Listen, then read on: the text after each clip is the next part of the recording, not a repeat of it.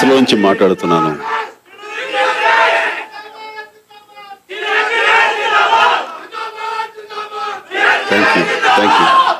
Thank you. ఇక్కడ నిలబడేంత వరకు కూడా మనసు అంతరాల్లోంచి మాట్లాడతానని అనుకోలేదు. మనస్ఫూర్తిగా మాట్లాడుతున్నాను. ఈ మధ్య ఇన్ని సంవత్సరాలలో ఇంత మనసును తాకినటువంటి ఆప్యాయత, ఆత్మీయ సమావేశం ఏదైనా ఉంది అంటే అది ఇక్కడ మీ మధ్య మీరు చేశారు. ధన్యవాదాలు. చాలా ఎమోషనల్గా ఫీల్ అవుతున్నాను. నేను అనుకున్నాను ఇప్పుడే, చిన్న బిడ్డలు చాలామంది ఉన్నారు, టైం 3 అవుతుంది, లంచ్ ఎవరు చేయలేదు, ఈ సమయం ఎక్కువ తీసుకోకుండా క్లుప్తంగా ముగించి వెళ్ళిపోదాం. ఎంత మీకు ఓపిక ఉన్నా, ఎంత ప్రేమ ఉన్నా, చిన్నపిల్లలు ఇట్లా ఆకలితోటో దేనితో ఇబ్బంది పడుతుంటే అది నాకు చాలా ఇబ్బందిగా ఉంది.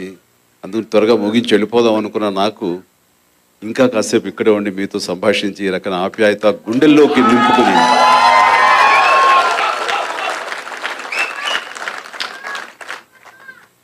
ఇక్కడి నుంచి వెళ్ళాలనిపిస్తుంది. ఎందుకంటే ఈరోజు నేను ఊహించలేదు.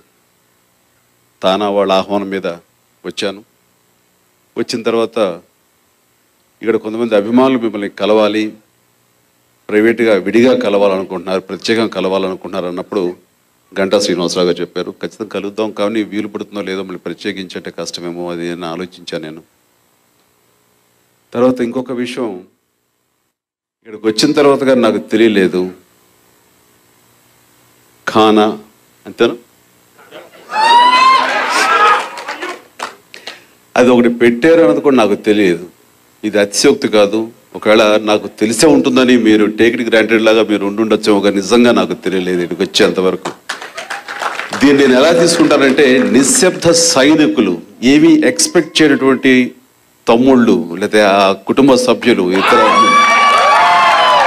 సోదరిమణులు, ఇలా ప్రతి ఒక్కరు కూడాను మేము గుర్తింపు కోసం కాదు, మా సంతృప్తి కోసం మేము చేస్తున్నాం. కాబట్టి ఇది చిరంజీవికి తెలియకపోయినా పర్లేదు. చిరంజీవి మాకు ఇన్స్పిరేషన్. ఇందాక ఎలా అయితే కావ్య చాలా ఇన్స్పైరింగ్గా మాట్లాడిందో ఆ రకంగా నేను ఇంతమందికి ఇన్స్పిరేషను ఇచ్చిన వాడిని అయ్యి వాళ్ళందరూ నిశ్శబ్ద సైనికుల్లాగా నా యొక్క మెసేజ్ని తీసుకుని ముందుకు వెళ్ళటం చూస్తుంటే, ఈ రకమైన అసోసియేషన్ ఒకటి పెట్టి ఆ రకమైన చక్కటి కార్యక్రమాలు చేసే దిశగా మీరు వెళ్తున్నారంటే ఇది నాకు ఇన్స్పిరేషన్ అని ప్రత్యేకించి చెప్పగలను. నేను కాదు మీకు స్ఫూర్తి, మీరు నాకు స్ఫూర్తి ప్రదాతలు. ఇంతమందికి స్ఫూర్తి ఇచ్చే దిశగా ఈ రోజున నా యొక్క లైఫ్ నేను డిజైన్ కాబడింది. కాబట్టి ఇది మున్ముందు మరింత పటిష్టంగా, మరింత వాళ్ళు గర్వించే దిశగా నన్ను నేను మలుచుకోవాలని, నన్ను హెచ్చరించే దిశగా కూడాను నాకు ప్రేమ, ఆప్యాయత ఆ రకంగా హెచ్చరికలాగా నాకు అనిపిస్తుంది. ఆ రకంగా తీసుకుంటూ ఇక్కడి నుంచి వెళ్తున్నాను నేను.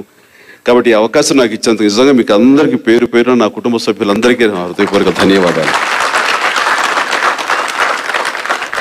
క్షమించాలి, ఈ ఎమోషన్లో నేను కూడా క్యారీ అయిపోయి సభా మర్యాద మర్చిపోయాను. ఒకసారి మళ్ళీ ముందుకు వెళ్ళి సభా మర్యాద చేస్తాను. వేదికలు అలంకించారు. చిరంజీవిది ఈ రోజున ఇక్కడ వాళ్ళ ఆత్మీయ సభ జరుగుతుంటే మేము కూడా రావాలి అంటూ స్వచ్ఛందంగా కదిలి వచ్చారు మంత్రివర్యులు పీతాని సత్యనారాయణ గారు, అలాగే అధికార భాష చైర్మన్ మిత్రులు మండలి బుద్ధప్రసాద్ గారు, తమ్ముడు అఫ్ కోర్స్ గంటా శ్రీనివాసరావు. ఆయన ఇక్కడ రావడానికి ఆయనే ముఖ్యంగా చాలా ఫోర్స్ చేశారు అది. అలాగే మరొక తమ్ముడు అవంతి శ్రీనివాస్, అలాగే మీకు అందరికీ ఇక్కడ అన్నదానాలు అందిస్తున్నటువంటి అశోక్ గారికి, ఇతర మా నాగభూషణం, మొత్తం నా యొక్క కంఫర్టబుల్గానే ఉన్నాను లేదా, ఎక్కడ కూడా నాకు ఇబ్బంది పడకుండా అహర్నిశలు కాపు కాసుకుంటూ అన్ని రకాలుగా చూసుకున్నటువంటి నాగభూషణం మిత్రుడు, ఇలా ప్రతి ఒక్కరికి పేరు పేరున, అలాగే ఇక్కడ చిట్టి, విజయ్, వీళ్ళందరూ ఇంకా ఉన్నారు. మీ అందరి పేర్లు నాకు తర్వాత తెలుసుకుంటాను, అది పెద్ద విషయం. కానీ మీ ప్రేమను ముందుగా తెలుసుకున్నాను. కాబట్టి మీరు ఎంత ఒక 1 వీక్ బట్టి ఇది చాలా సక్సెస్ఫుల్గా చేయాలని మీరు అందరూ కలిసి 5 డేస్ బట్టి మీరు అందరూ పూనుకున్నటువంటి ఈ యొక్క ప్రయత్నానికి నిజంగా ఇది నాకు జీవితంలో మర్చిపోలేని గొప్ప సంఘటన. ఇది మర్చిపోలేను. ఇక్కడ రాకుండా ఉండుండే కనుక వేరే కారణాల దృష్ట్యా నిజంగా నేను ఒక గొప్ప అరుదైన ఒక ఆత్మీయ ఒక సంఘటన నేను నిజంగా జీవితంలో కోల్పోయి ఉండేవాడిని. ఆ మాట ఇందాక నేను ఈయనతో చెప్పినప్పుడు ఆయన అది మీకు మెన్షన్ చేశారు. కొన్ని సభలకు వెళ్ళినప్పుడు ధారాళంగా మాట్లాడేస్తుంటాం వాళ్ళకి, కానీ ఇక్కడ మాటలు ఎత్తుకోవాల్సి వస్తుంది నేను, ఎందుకంటే అంత ఎమోషనల్గా నన్ను ఈ రోజున మీరందరూ నేను లోనయ్యేలా చేశారు. ఎలాగ మాట్లాడాలి, ఎక్కడ ప్రారంభించాలి, ఏం ప్రారంభించాలి తెలియని అయోమయ పరిస్థితులు ఈరోజు ఇక్కడ నిలబడా అన్నమాట వాస్తవం. మీరందరూ అనుకున్నట్లుగా నేను సేవా మార్గం లేదా ప్రేమ మార్గం ఇవన్నీ నేను ముందు ఇప్పుడు అనుకోలేదు. నేనేమిటి, నా భవిష్యత్తు ఏమిటి, నేను ఏం అవ్వాలనుకుంటున్నానంటూ. This is Lavanya. మన TFCC లైవ్ ఛానల్కి సబ్స్క్రైబ్ చేయండి. అలాగే ఇందులో అప్లోడ్ చేసే ప్రతి వీడియోని లైక్, షేర్ ఇంకా కామెంట్ చేస్తూ ఉండండి. అలాగే ఇక్కడ కనిపించే బెల్ ఐకాన్ని ఇలా క్లిక్ చేస్తే చాలు TFCCలో అప్లోడ్ చేసే ప్రతి వీడియో అప్డేట్స్ మీ ఫోన్లో వచ్చేస్తాయి. నమస్తే, నేను మీ కార్తిక. TFCC ఛానల్ని షేర్ చేయండి, లైక్ చేయండి, సబ్స్క్రైబ్ చేయండి. హాయ్ అండి, నేను సింగర్ పూజా కులకర్ణి.